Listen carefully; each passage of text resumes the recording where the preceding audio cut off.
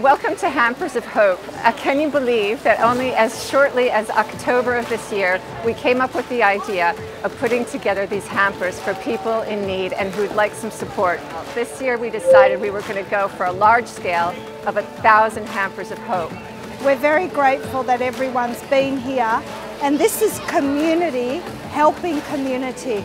Loads and loads and loads of companies who just gave what they had. People gave toys, people gave teddy bears, people just turned down here and gave what they had so that we could just package it up, wrap it up, get it in a box and get it out to someone who needs it. We went out to the community and both individuals as well as corporations came forward to say we'd love to volunteer on these 5 days from the 14th to the 18th of December to package all of the boxes. We've got over 1,000 gift hampers packed for vulnerable communities. We've had loads of people coming here to pick them up and tell their stories, which has been important for the volunteers.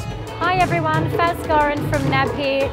We couldn't be more delighted to do our part, and we can't wait to continue this partnership with Addi Road Community Organisation. To be frank, it's been life-changing, so happy Christmas and festive season all, and we'll see you here at Addi Road really soon. So it's been a wonderful week. It's a fantastic end to 2020. All our love to everyone, and we'll see you in 2021 at Addi Road.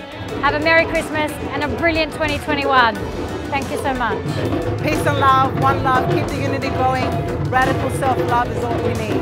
Thank you very much from Addi Road Community Centre, from our board of directors, from all of our staff, and without our wonderful volunteers and our supportive community and our corporate donors, we couldn't do what we're doing today.